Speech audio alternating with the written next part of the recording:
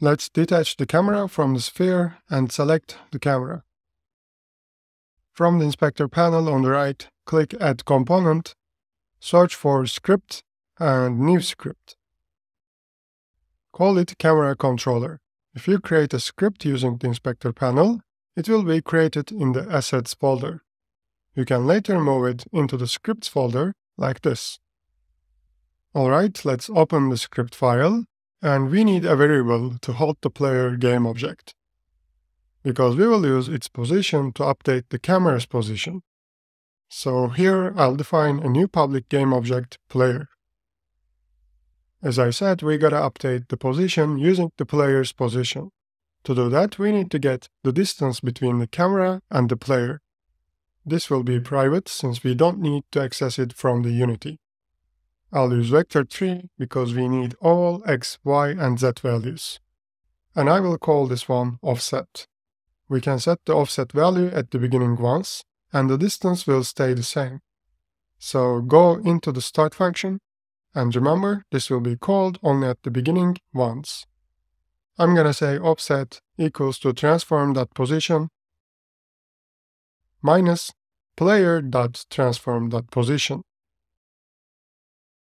Since this script is assigned to the camera object, this will be the position of the camera by default, and the second one is the player's position. And both are in type of 3D vector. Now that we have the distance, in other words offset, we can change the position of the camera in every frame, right? In the update function, let's say transform.position and assign this to player transform position plus offset. And now if the x value of the player is increasing in every frame, camera's x will also increase. That's why the camera will follow the player in every direction. But it will only get the position values, not the rotation. Thus, the problem is solved. One more thing I want to talk about is the late update. There are update functions for all of the objects, right? For instance, the player object has also its own update function. We cannot set the order of the update functions.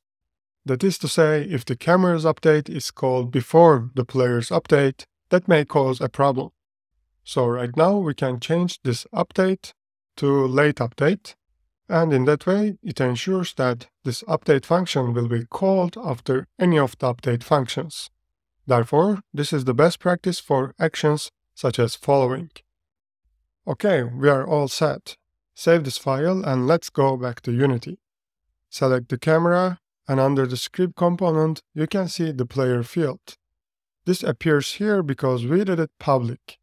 For example, you cannot see offset variable because that was private. Okay, now since it is public, we can set it here as well.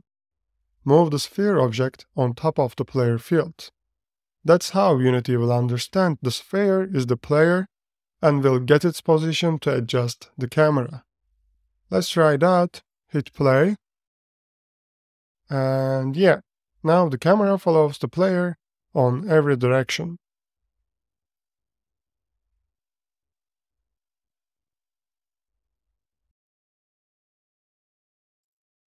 We can still change the camera's position manually. So it's too close now, maybe. We can move it up and let's rotate it so it looks down with an angle. And if that's okay, hit play. And you can see that it is still following the player with the new offset value, which means we can always adjust the transform values of the camera and it's still going to work. Perfect. This is how you can make a camera follows an object, and you can apply this logic to any game from now on.